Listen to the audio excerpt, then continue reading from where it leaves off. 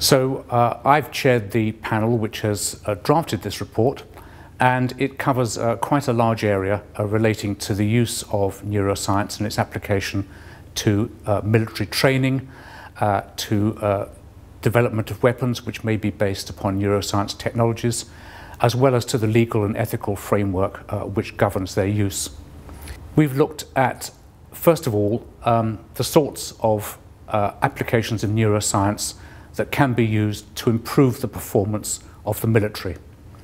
And several of these are very, very exciting and potentially very useful for us.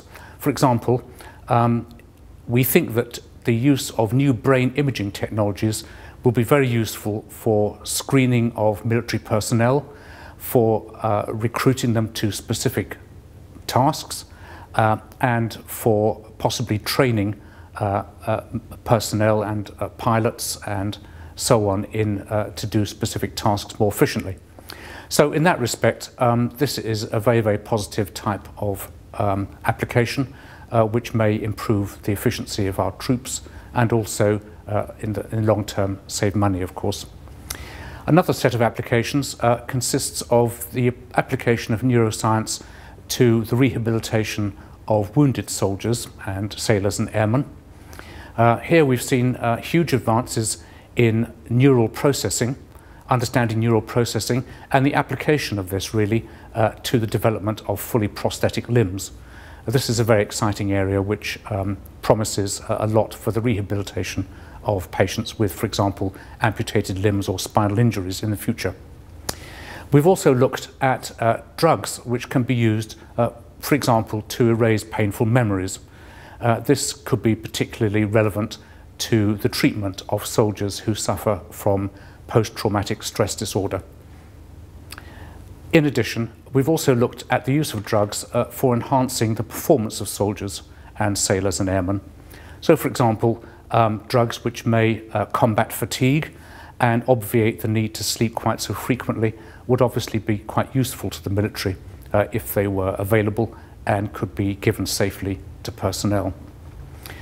On the flip side of all these advances, which are generally beneficial in tone, there's also the prospect that these same technologies could be used to degrade the performance of the military, of the adversary. So, for example, there's been a lot of interest by various governments around the world in the development of chemical weapons, which, for example, anesthetic agents which modify the functioning of the central nervous system in such a way as to degrade performance.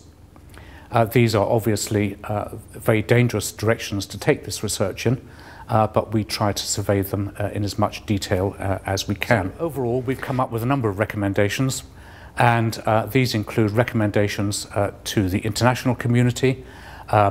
These particularly take the form of increasing the level of awareness by scientists of the potential uses that their work is going to be put to in the future.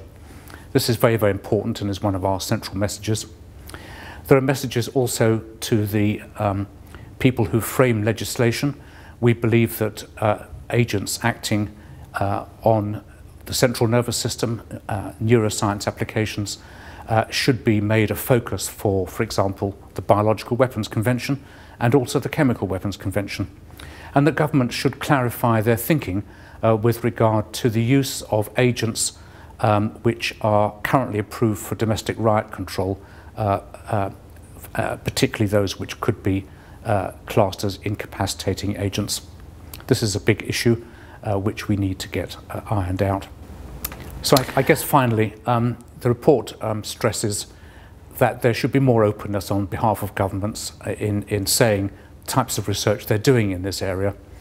We believe that actually this will be enormously beneficial.